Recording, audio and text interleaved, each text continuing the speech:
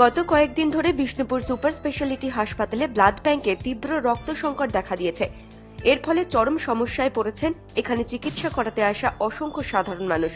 সারা বছর ধরে বিভিন্ন গণসংগঠন, ক্লাব ও স্বেচ্ছাসেবী সংস্থার তরফে রক্তদান শিবিরের মাধ্যমে এই ব্লাড ব্যাংকে মূলত রক্ত জমা হয়। এই সময় মাধ্যমিক পরীক্ষা চলতে থাকায় সেভাবে কোথাও রক্তদান শিবির সংগঠিত করা যায়নি। ফলে স্বাভাবিকভাবেই এই ব্লাড ব্যাংকে তীব্র রক্ত সংকট শুরু হয়। ব্লাড ব্যাংক কর্তৃপক্ষ রক্তের অভাব মেটাতে সাধারণ মানুষ সহ বিভিন্ন সংগঠনের কাছে আবেদন জানায়। সেই সংকট মেটাতে এগিয়ে এলেন তৃণমূল কংগ্রেসের মহিলা কর্মীরা। এই রক্তদান শিবিরে ৬০ জন মহিলা রক্তদান করেন। মহিলাদেরকে আগে আসার জন্য যে উৎসাহ দেওয়ার ব্যাপারটা আমরা জানি, মহকুমা সেন্টারে যারা বসবাস করে, গ্রামে যারা বসবাস করে, তারা কিন্তু একটু পিছিয়ে থাকে।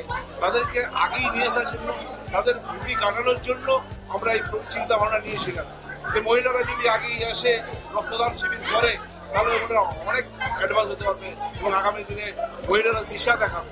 কলকাতা 24/7 বাঁকুড়া।